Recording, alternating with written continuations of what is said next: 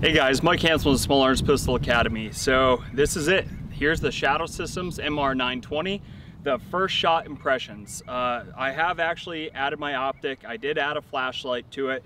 I did tear it apart and I did get rid of the grease and lubricate it how I should. So we're gonna start with the break-in period. And what I'm gonna do is put in my first magazine. Again, I have not shot this. I have no idea how accurate my sights or anything actually are. And I'm not gonna be running the optic right now simply because it's not sighted in. Just gonna be running my iron sights and see how close we can actually get and start breaking in the pistol. Now, the reason I keep saying break in the pistol is for a couple different reasons. Number one is the spring itself needs to be broken in. Also, your guide rod and spring assembly, that spring is really compressed, and once you start shooting, that explosion is going to start creating that to break in a little bit. And when you are dealing with a slightly more expensive firearm, most of the time their tolerances are a lot tighter of a fit between like your frame and your slide assemblies.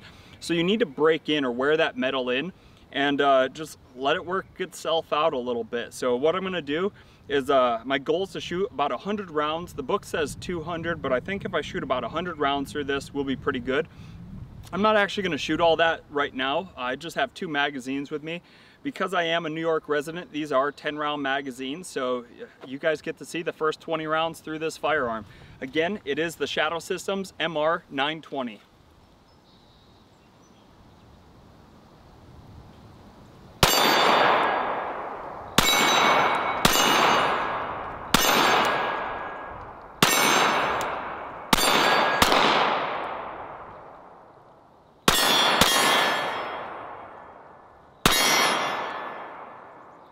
So I did have a miss on that. Again, I have no idea how accurate this actually is. And we're shooting about 15 yards right now. And what I'm shooting at is just one of the A-zone targets right here. So it's actually 6 inches by 11 inches. So it's not perfect. That one, I actually threw it down, I believe. But that's why we're out here, is just kind of shooting, breaking it in. I don't really care if I hit these or not. There's just a bunch of steel over there, and I've got a couple of them hung up. So you could see I was actually moving around between one target and another one. And just shooting a little bit. All I'm trying to do is really break this in. So I have zero care if I end up hitting my target. If it hits it, fantastic. If not, again, it doesn't matter. All we want to do is wear that gun in so everything starts aligning itself how it should.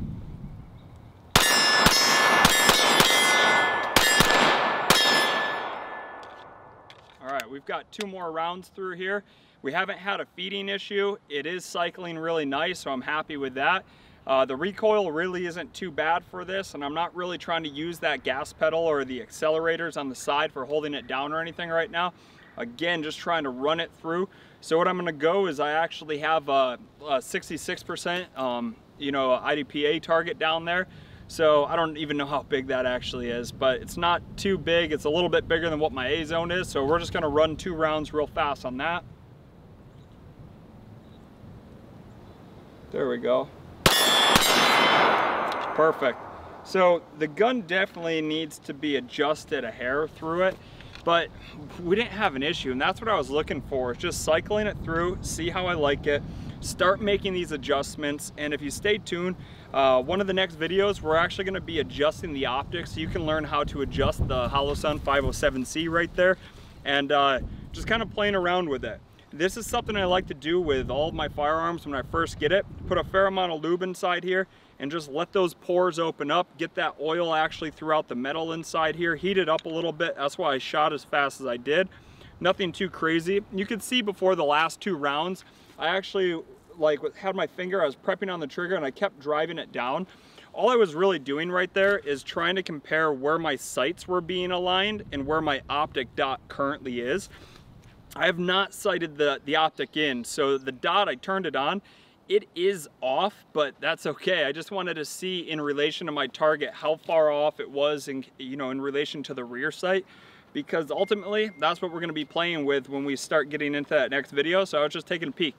Hey, if you guys like this type of content, make sure you do click like, subscribe, and share it with your friends. The more people we can get interactive with the page by leaving comments, hitting the likes and everything for the videos, we're able to actually, kind of battle against YouTube and all the algorithms they set towards the firearm channel. So it does help out. And at the end of the day, shoot straight, enjoy your new toys, have fun, guys.